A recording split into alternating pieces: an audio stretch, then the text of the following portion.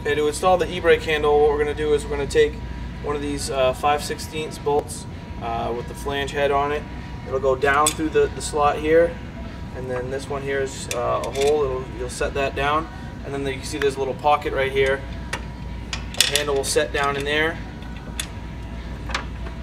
You'll take one of the washers, one of the nuts, and then from the underside you'll bolt that down. You'll use a 1/2" wrench and a 1/2" deep socket. You might need an extension to get out of the pocket with the ratchet here. Tighten that down. Then what you'll do is, and I'll take this out just so that you can see it a little bit better. Then you'll take the cable, which will then connect to the equalizer bar so that you can connect it to the other cables which we already installed. You'll set this end in the bottom hole there on the lever arm.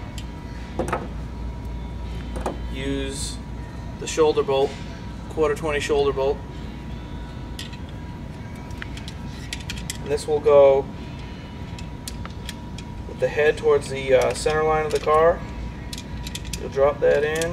1 second here. So you'll slide that in like that with the nut on the other side.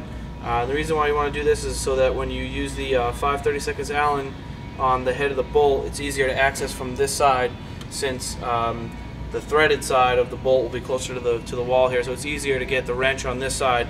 So you'll use the 7/16 wrench on this side, and you'll use the 5/32 either Allen key or Allen adapter socket that will go on the 3/8 drive ratchet.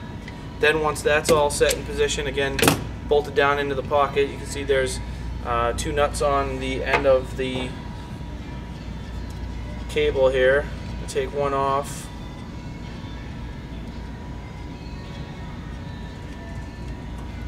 And then you'll see this bracket here will slide over, and then you'll put the nut back on. And what you can do is then, if you can come down here, if you get a look down here, you can see on the other end of the cable here there's this pressed on piece to the cable. You can then slide that into the, you can see that the groove is, there's a large groove here, a large circle there. You'll slide that that end of the cable through there, and then the cable will slide around this slot, come up the corner, and then it will catch. I'll show you. So it's actually easier to do this first before you put this on the end of the rod. Let that slide down through, and then it slides over into the middle. You do that for both cables, then take the rod, put that through the center hole, put the other nut on, and tighten both of the nuts down. And that's it for the install of the e-brake cable, or e-brake handle rather.